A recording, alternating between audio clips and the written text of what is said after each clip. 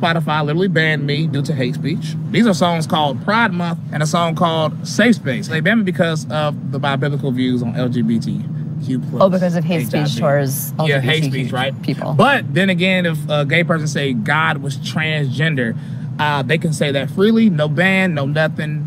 I'm not tolerant of like LGBT stuff. The LGBT person is definitely not tolerant of a Nazi. If somebody's a Nazi, you wouldn't be so tolerant. It's impossible for tolerance to be global. It's just can't happen. Are you tolerant of Nazis? I think Nazis be able to speak if they want to speak. What if they see you like they don't see trans people? They do. And that's okay? Yeah, that's their view. Yeah, but you right now with Terry believe that your truths or whatever about how you see Terry is correct. Well, so then that's also acknowledging that if a Nazi sees you as subhuman, if that's what they believe, then they're correct? In their mind. But it's a different. So then you're just correct in your mind. No, that's not true. 80% of what I said is objectively true. Show 2024, man. Now, don't get me wrong, though. That person would never be allowed in my house to eat or drink, though. You wouldn't let them in your house? No, ma'am. What are you scared of?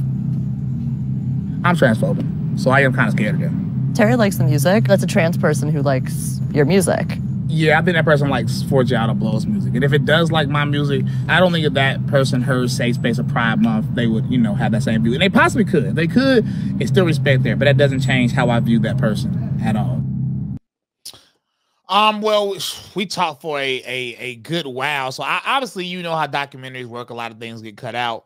But we talked to her for a long time. I knew she was liberal off the rip. She left out a lot of things that I said to her because sometimes I trigger her a few times because knowing what type of person she was. But she actually was cool. I feel like for the most part, the documentary was like fair. It was actually them just trying to figure it out. She sort of left out the part about how shocked she was by how packed it was at our concert because she said, wow, I didn't think this was going to be like this packed. She said that on camera, but that part wasn't in there. Also, when the transgender person came, she left because she put the part in where I said 80% of what I said is objectively true, but she didn't put in the conversation that made me say that. We had a debate about gender and what gender was and why gender cannot change. And she left all that part out, but she still put the 80% of what I said is objectively true in there, which is weird because who even knows what I was responding to at that point? Turn it up, Jordan.